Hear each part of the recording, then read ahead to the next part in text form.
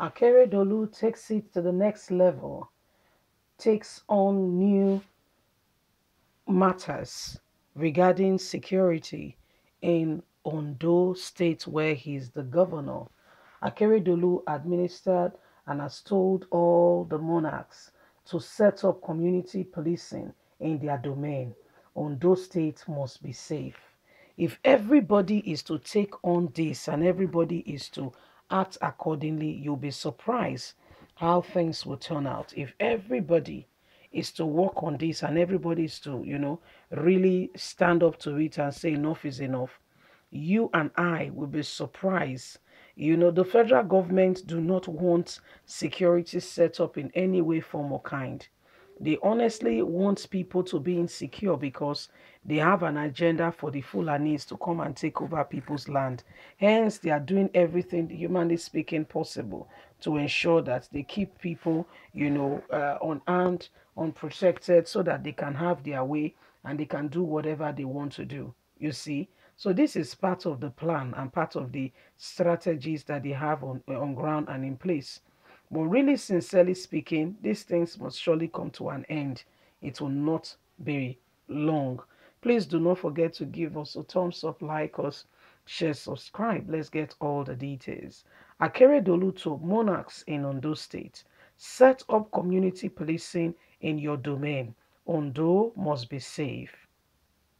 Warning against installation of less chiefs as traditional rulers has been the issue.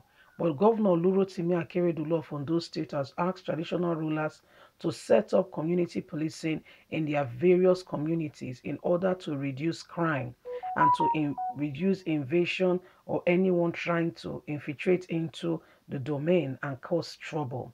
To ensure peace in various communities as we equip Amotekun to do more. Also, the governor wrote out of traditional rules who are installing less monarchs and chief outside their domain in the state, saying such development may lead to breakdown of law and order, and the traditional aspects of the state must be maintained, be respected, and followed. Akeredolu, who gave the warning at the installation of 7 monarchs in his state, expressed worry over incense, petitions, and outcry rising from continuous tendencies of traditional rulers of installing people who are less and not from the domain. The installation of less chiefs and monarchs by traditional rulers, the government says, is capable of causing crisis in various communities, thereby aggravating the security issues in the state. The governor spoke at the presentation of installation of appointment of chief of office and other monarchs, including the Oromi of Ira Akoko, Oba Samuel Agbeola in Akoko Southeast local government area in the state, as well as others. Olorotimi Akeredolu also encouraged everyone to ensure that they put things in place for their states to be all right and for security to continue. And we must continue to ensure that we put security in place for the people. So Olorotimi Akeredolu is ready that there is security. He's doing everything humanly possible to ensure that security is paramount in his state and everyone is looked after and the state is preserved. This is what Olorotimi Akeredolu is doing, and it's taking security one step at a time, taking it one step at a time, and it's going from, the arms of government. Security should be one of the most treasured, from that we begin to build up the ranks. But what has happened is that Nigerian government has eradicated the very essence of what this stands for. These are the people in the domain who knows people, who knows those in their area. So when there are strangers, they are able to quickly report it. This will reduce security threats. Rather than bringing some strangers, for instance, from Zamfara to, let's say, for instance, Akoko Edo. So that person does not even know the people in that domain, does not understand. So when anything happens, it does not even know what is happening.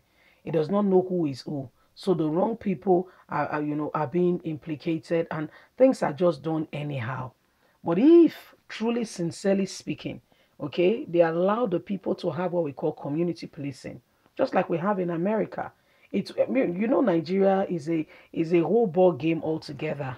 They want to continue to do what they are doing, and some people want to continue to, to earn from where they have not sold, okay, to continue to put the country, in where they want it to be, because apparently, whether you like it or not, they are gaining from the chaos in the society.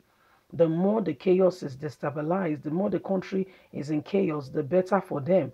That is market day. That's where they thrive. That's where they are doing what they are doing. That's when they are getting away with it. And sadly, nobody's really, really paying attention to all these things going on. And the nation was just watching on as these things, unfold gradually. So, what do we do? First of all, wake up call. Every one of us must rise up to the occasion, say the truth as it is without fear or favor. Everyone must be able to speak and speak against injustice, speak against evil going on. Everyone must be able to categorically say it as it is.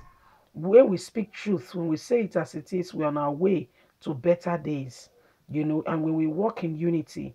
When you look at it, Olorotimi Akeredolu is one of the very few governors, okay, one of the most few governors who is speaking in terms of security for his people.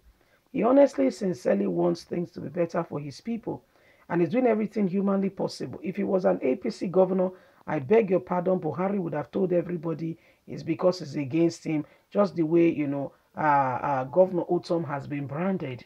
But not because he does not. Otom is speaking because he wants his people to be safe. And so wanting his people to be safe is part of what has brought, things to where it is today. All because he wants his people to be safe. The position of wanting his people to be safe is what has, caused some of the problem, to people like Sunday Igboho, you know. Wanting people to be safe is what has caused some problem to people like Nnamdi Kanu. Because of oppression, they don't want it. They want things different. It's part of the problem that we are all experiencing today. Because those in government, sadly, some people are benefiting from the chaos and from the trouble. Leave us a comment. We'd love to hear from you. Please don't forget to like us, share, subscribe.